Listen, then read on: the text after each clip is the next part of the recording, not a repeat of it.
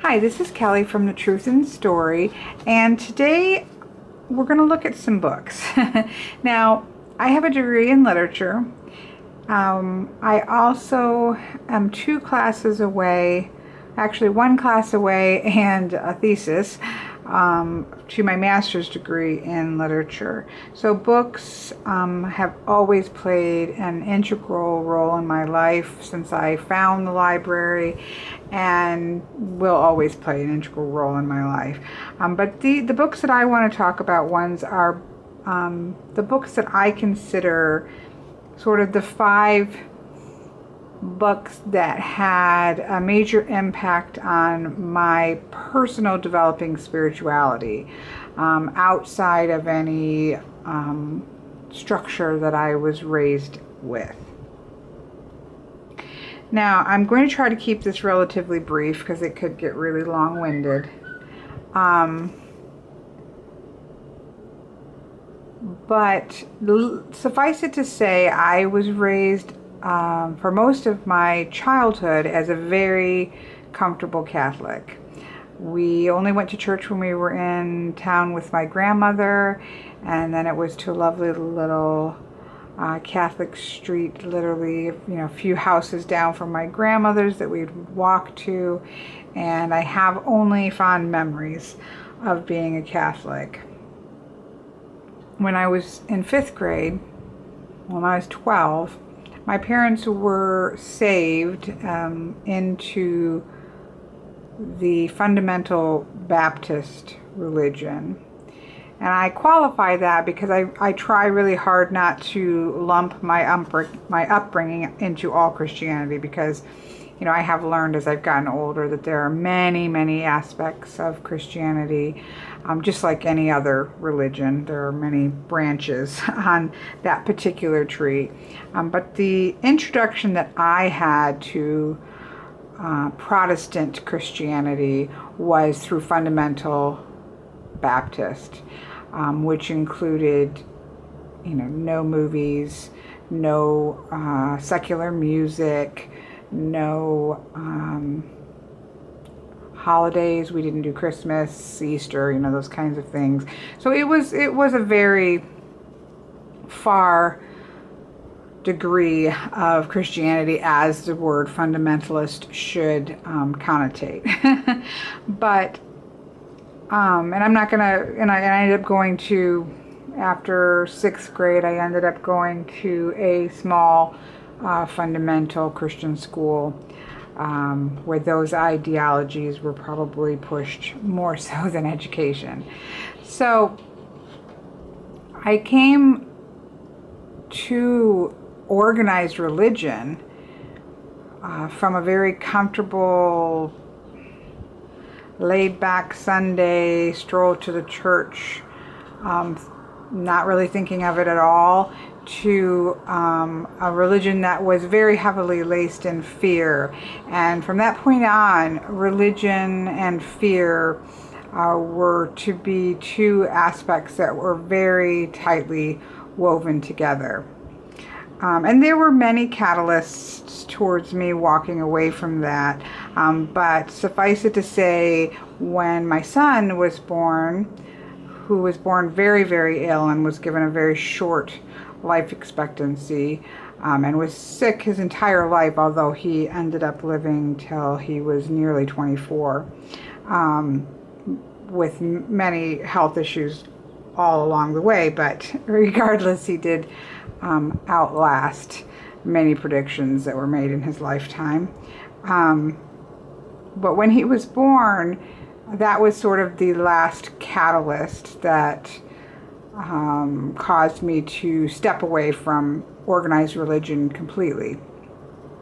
And at the time, I wouldn't have said that I was an atheist, but what I would have politely, as all good girls do, said was that I was not interested in any form of religion at the time. Thank you very much. Don't bother.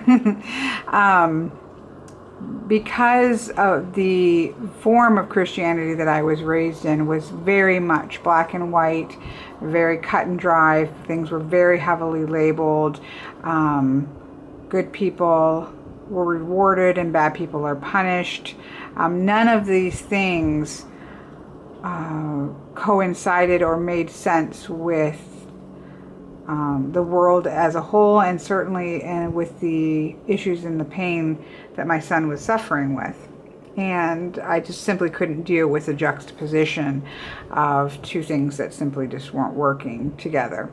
So I walked away from that. For quite some years, I just didn't want anything to do with anything. But these books that I just want to quickly go through, and I'm not going to, these aren't reviews on these books.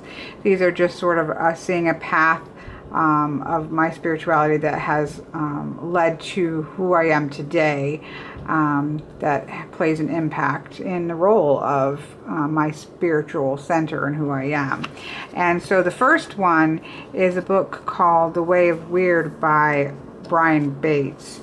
Now this is not my original copy. I actually had the first printing of this that was eaten by a rabbit that we had years and years and years ago, and then it was very difficult to come across another copy, and then they republished it in 2005, and I was able to get a hold of another copy, which I am quite glad of. And I really actually need to sit down and reread this because it's been many years. But this this book really focuses on a Christian. So it's the context of it is that a Christian scribe is sent into pagan England, so Anglo-Saxon England, but it was pre-Christian, and he's sent into the forest, and he comes in contact with a pagan sorcerer.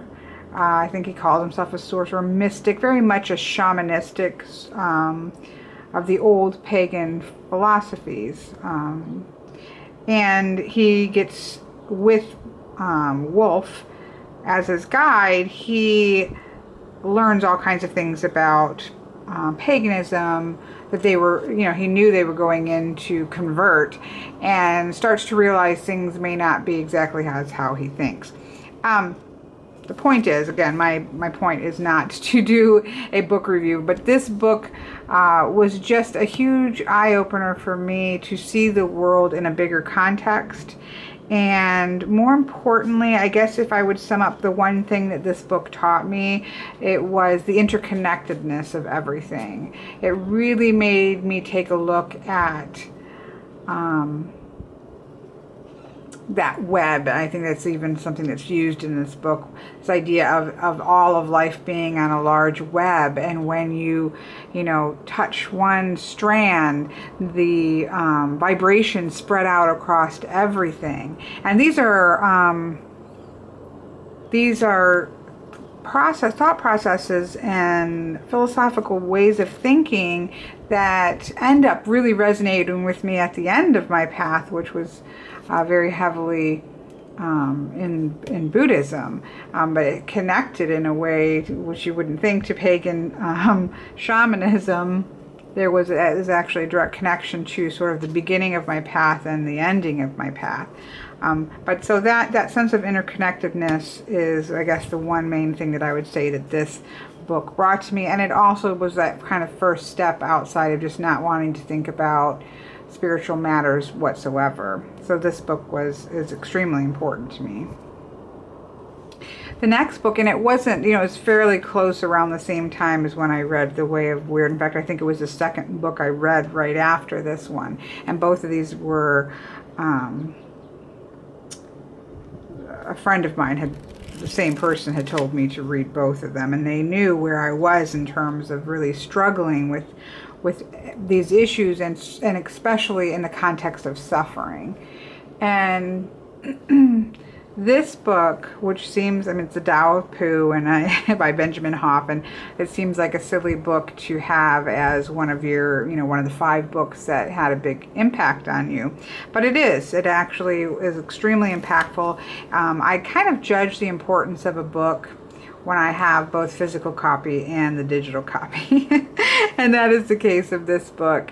And I've read it many times, but if I were to sum up again, like I did with this, what I learned with this one, and from Taoism in general, and the concepts behind Taoism still are very integral to my way of thinking. But at the time, what this this book taught me was the power of letting go. And I don't mean that in the terms of letting go as in giving up, but it offered to me in a way some of the concepts of Taoism as presented in this book offered me the understanding that sometimes many times, and I would probably argue all the time, struggling in the midst of suffering, in the midst of something uncontrollable happening to you, struggling doesn't get you anywhere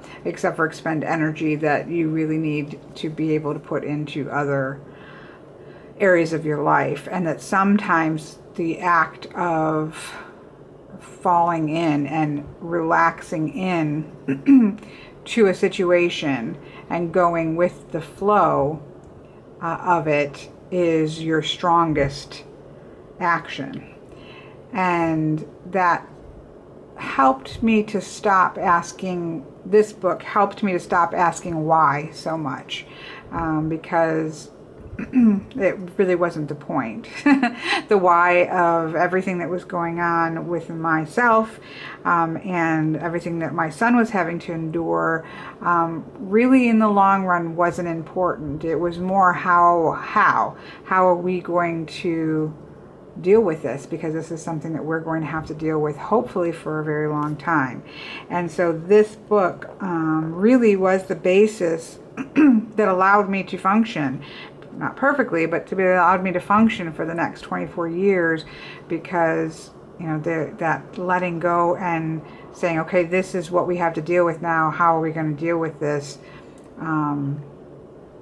with as much grace as we can and with the least amount of struggle that we can. So this book was really important to me for that.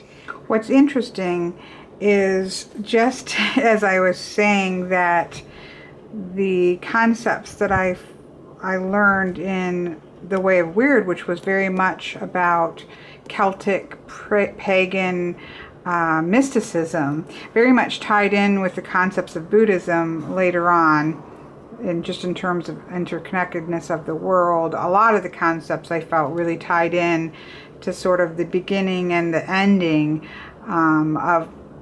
or the latter part, I wouldn't say the ending, nothing ever ends, but the latter part of my spiritual path, tied together in the same way that the concepts that I learned in the Tao of Pu, especially with the understanding of having that ability to let go into a situation that we're in, like following a current. If you find yourself in a current, in rapids and everything, you're rushing down, you're not going to be able to fight against that, and you have to relax your body and just move with the flow and figure out how to work with the circumstances that you find yourself in.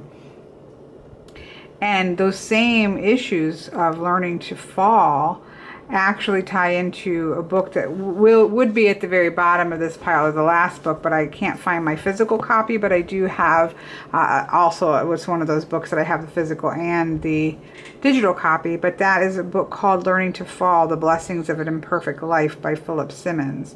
And so, at the end of my road, at least at the end of my road with my son, a few years ago, when we found ourselves in the position of literally having to learn how to shift gears from fighting for life and learning how to fall into waiting for death gracefully. Not something I will say that I mastered, but it was something that I was trying to get through and trying to function through. The same ideas behind the Tao of Pu, and this is a time in which I pulled this out again too, but the concepts that I learned at the beginning of Michael's life, I learned tied very closely into the same concepts in this book, Learning to Fall by Philip Simmons, at the end of his life. And they were very similar things for very different times in my life. So I just think that's really interesting how things correlate together across, 24 years. So that would be my second book.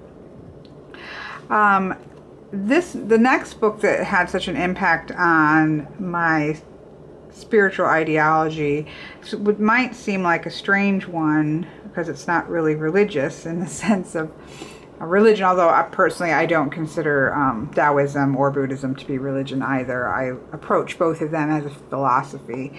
But we have The Power of Myth by Joseph Campbell, and this is by no means the only book by Joseph Campbell that I read. Actually, I think this is an interview with Bill Moyers, but he has like the hero journey. There's quite a few different books that he has written. Most people have heard of him at one time or another. But this book was actually very seminal for me, just in terms of learning to see how all religions, all religious paths are coming from the same place. There are certain questions and fears and wonderings that we as human beings simply have. And so no matter who we are, where we're from, or what time we're in, we have these same questions. And religion, which eventually becomes mythology. So the Greek mythology was the religion of their time, and you think of Roman mythology, that was the religion of the time. All of these things are based around very human desires and fears and wonderings. And so being able to really get and understand the place that people are in and why they come to religion, and understanding the sacredness of any space that you're in, I credit to having read this particular book, and again other pieces or other books that he has written also. So this actually had quite the impact on my understanding of things, my dealings with archetypes. I have since, obviously read about Jung and his ideas of archetypes, but a lot of it, that initial understanding of archetypes and the very strong importance of them, came from Joseph Campbell. This talks about myths being the world's dreams. They are archetypal dreams endowed with great human problems. Anyways, so that was Joseph Campbell's The Power of Myth. And that for a long time is where I sat with these combinations of a little bit of pagan mysticism, a little bit of Taoism, and some scholastic approach to mythology and archetypes, and that stayed that way for quite some time. Then I wandered into Buddhism, and I just picked this book. I have so many books on Buddhism. I have a huge shelf full of them. I have a stack here of just books, some of my books by Thich Nhat Hanh and Pema Chodron, which are probably the most of two particular authors that I have. But I have so many other different books on Buddhism. But I do believe that this book is one of the best. If someone were to approach me and ask me for a book that they should read just to understand the basic concepts of Buddhism, I would point them to this book, simply because it does come at it, as its name implies, Buddhism without beliefs. I don't approach Buddhism, my personal approach to Buddhism is not one as a religion. It's as a way of life. It's as a philosophy with spiritual undertones of the rest of my insight, how I approach spirituality, and then this is just another aspect of that. And so I do feel that this book is and it's by Stephen Batchelor. I don't know if that's being cut off, but because it's kind of a taller book than the other ones, but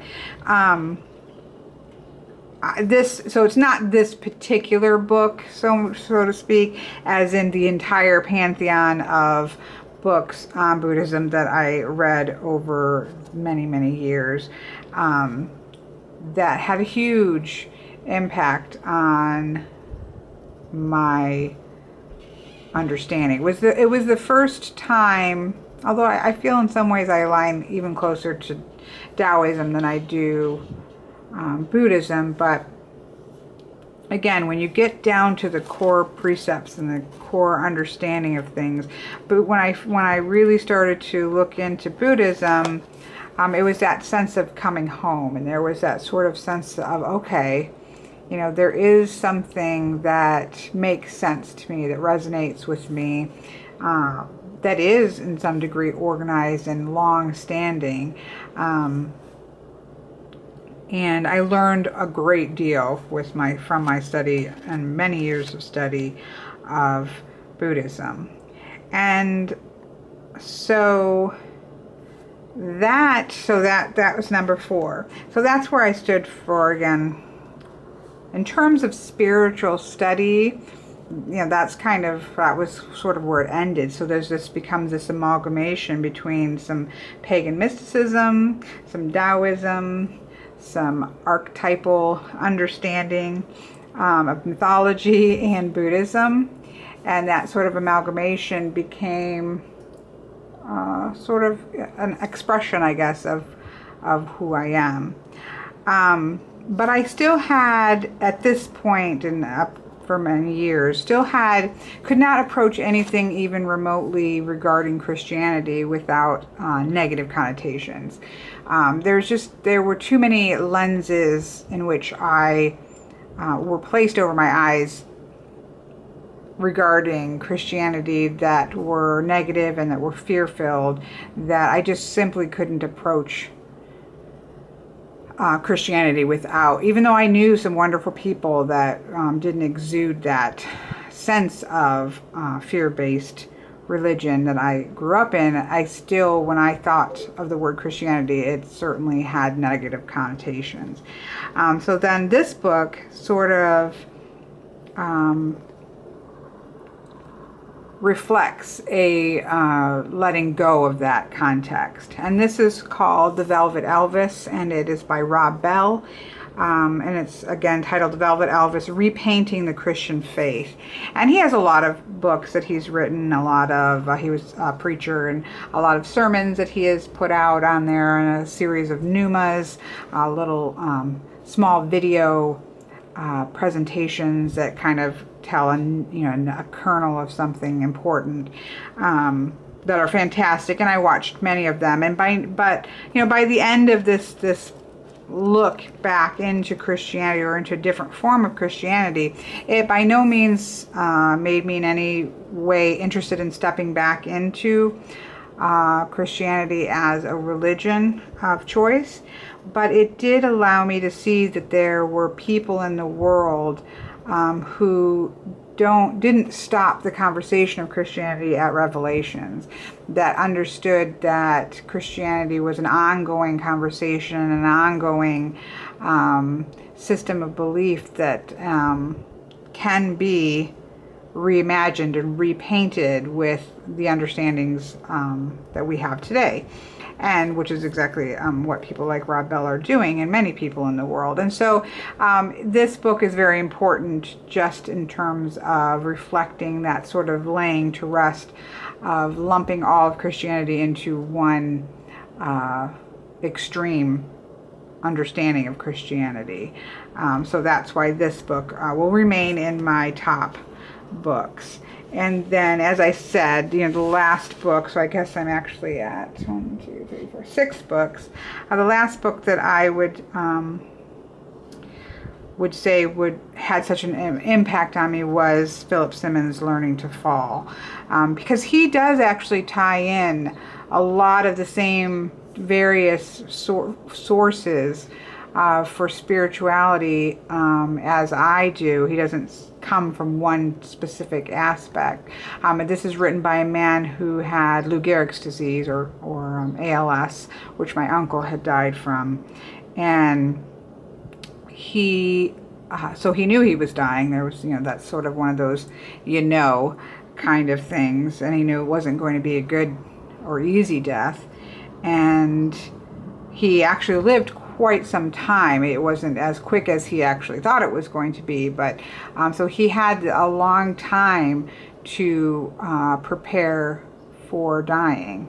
And again, we all should be, like, we are all dying from the moment that we're born, but he literally, had that knowledge that death was coming, and so he had to really learn how to fall into that. And so this book really, while I still never accomplished learning to fall into the death of my son very well, it did help me through that process, and I did learn a great deal, and it had a huge impact, and still has a huge impact on me. So this would be the 6th book that I consider, to be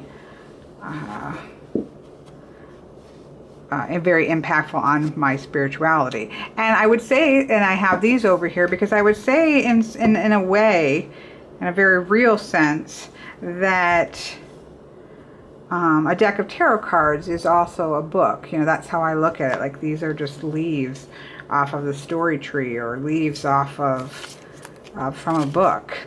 And these tie into all of the things that I've learned in my spiritual path are found, because these are all the archetypes. These are all the bits and the pieces and the nuts and the bolts of living. And they deal with the interconnectedness of the world. They deal with learning to fall and learning to deal with the situations that are out of our control. And they deal with the powerful mythologies and archetypes that drive the human race to ask why, and to question, and to go to a tarot reader, and to be a tarot reader. They just tie in with all of the aspects that have come together to make me who I am today. And so, and in a very real sense, a deck of tarot cards is sort of my 7th book that has had such an impact on who I am today. So there we have it. I just wanted to do this, almost an introduction, I guess, so you can see a little bit more as I'm making videos of where I'm coming from in terms of a spiritual path, and how I've gotten to where I am today. And I hope that this was of some interest. And if you have any books, or you have your little top 5 of books that were impactful to you, I would love to see those. Leave them in the comments below. And I look forward to interacting with you. And have a lovely day.